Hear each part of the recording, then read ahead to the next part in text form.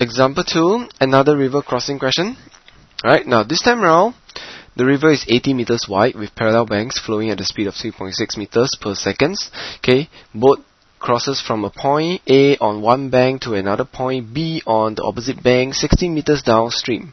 Speed of the boat in still water is 4 meters per second. Okay, now remember what we do. The first step, we always get the information that we need. Okay, now river is flowing at 3.6 meters per second. So first thing we know, well, the VW is equal to 3.6 meters per second. Okay, write that down so that you can easily get the information you need later on. Okay, the speed of the boat in still water is 4. Okay, so still water, speed of boat in still water means is the speed of the boat relative to the water. So it is 4 meters per second. Now bear in mind, okay, that this is also the steering. Okay, so what are we looking for? Well, we're looking for the value of theta. What is theta? Theta is the angle made, okay, by the steering vectors, okay, by the steering vectors, okay, to the bank. Okay, so it is so next thing, of course, we want to figure out how it looks like, isn't it? So we have a river, so let's just try to construct a river here. Okay, good. So we have a point A. Alright, we're trying to cross over to a point B. Now, you need to then decide which way your river flows, right? Okay, so let us say that our river flows in this direction. Okay, so the point B is 60 meters downstream. So of course, means that the point B cannot be directly across, isn't it? So, well, this directly across thing is not the point B. So point B has to be somewhere here. Point B, and the distance between this, alright, this point to point B will be, of course, 60 meters. Okay, so this is it. This is our basic setup. We are at A, we are going to B, and the river is flowing down this way. Okay, now what? Now remember what we said about aiming. Now, so this is, we're trying to go from point A to point B, right? So this will be, of course, our actual vector. So this is our VB. Okay, simple. Alright, good. I hope you are following so far. Now, in order for you to be able to reach here, of course, you got to aim, right? So how are you going to aim? Alright, you're going to aim somewhere to the left of B. Okay, so you aim somewhere here. Okay, so this will be represented by our VBW. Alright, now, then some of you may ask, hey, why must I aim this way? I mean, come on. Can't I aim here and the water push me down here? I'll still get a triangle. Okay. Now, in fact, this is a very good question. This kind of question, this will come out when we, especially when we're dealing with sine rule. Okay. So we have the case of ambiguity, because why this angle can be obtuse or acute, you see. So how do we decide? Okay. A lot of times, we don't need to actually, think in terms of ambiguity and all. We just need to look at the value of the speed that we have, okay, to give us a rough guide of how we're going to construct triangle.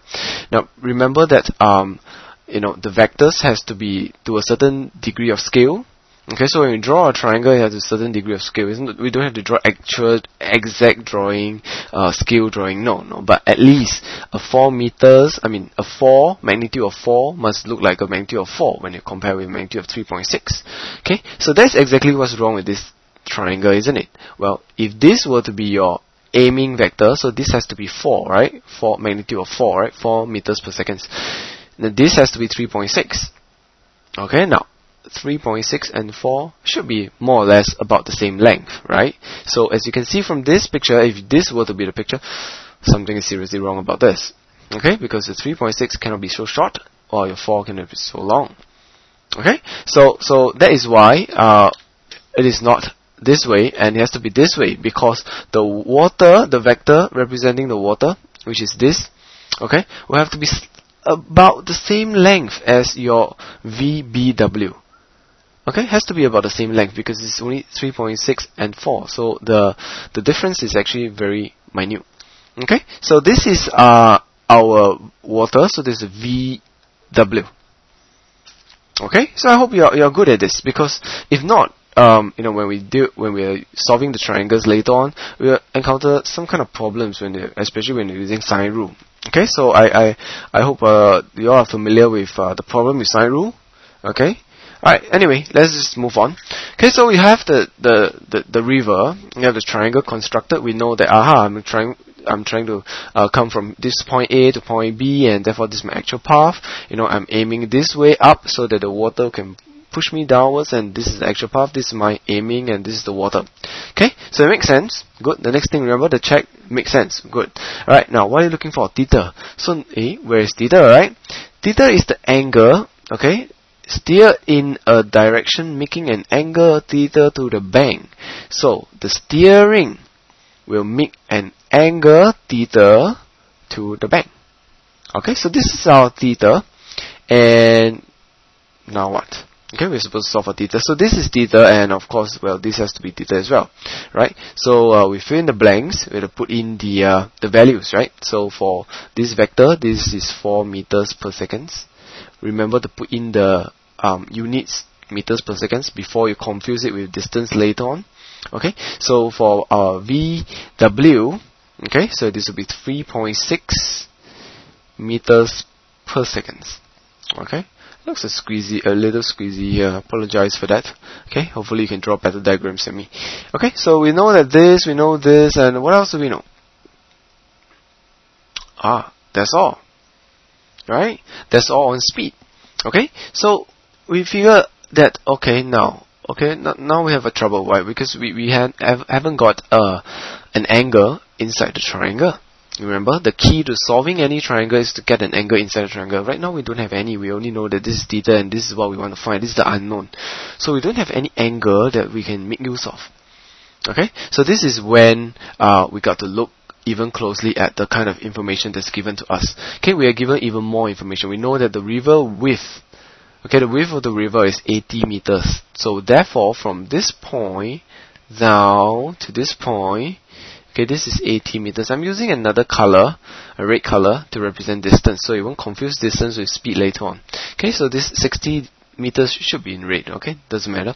So you know that this is 80 meters, and you know that this is 60 meters, isn't it? So from here, this is a right angle triangle. So let's call this angle alpha, shall we? Okay, so we know that if we were to tangent alpha, okay, that will be 80 over 60, opposite over adjacent, isn't it? So therefore, alpha, using a calculator again, will give us the answer of 53.13 degrees. Okay, now what does, how does this alpha comes in handy, Okay, well, at least now we have an angle inside the triangle, isn't it?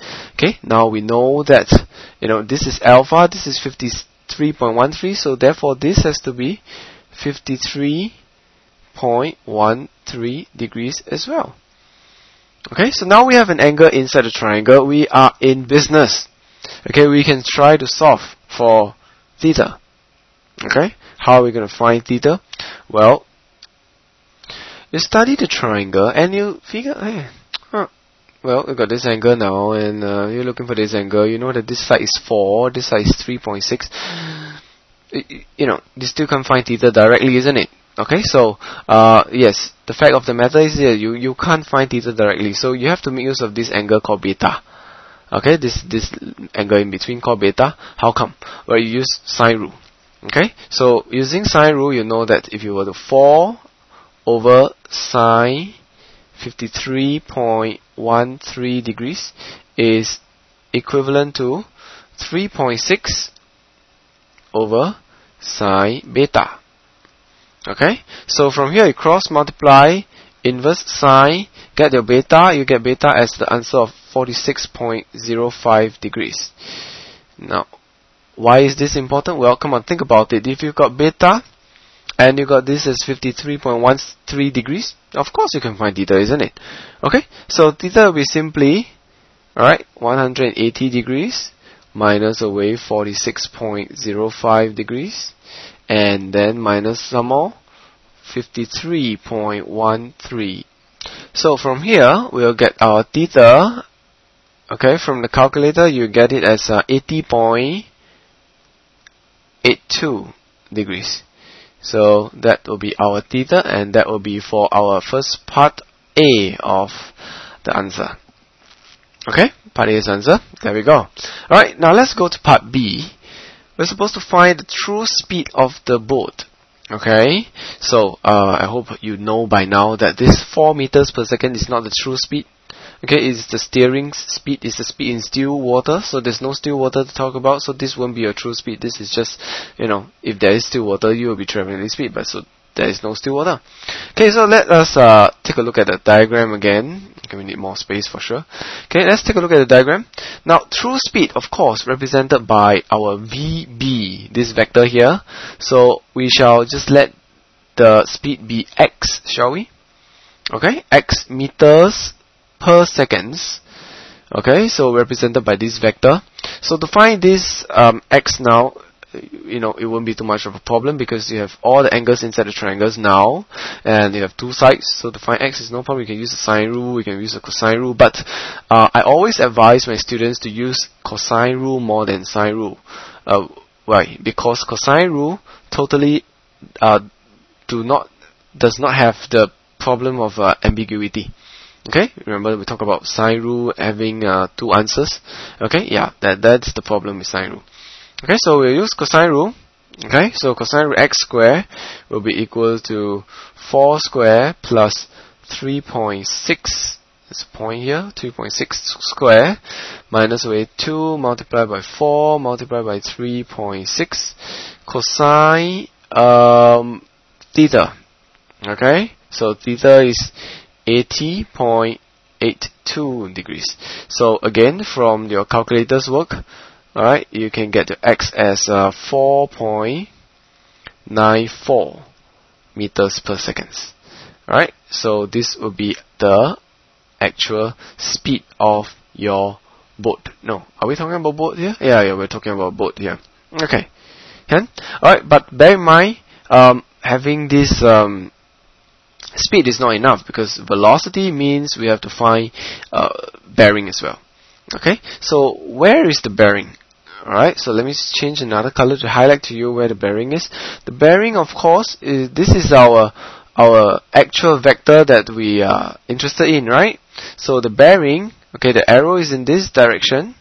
Okay, so the bearing will be, of course, from here.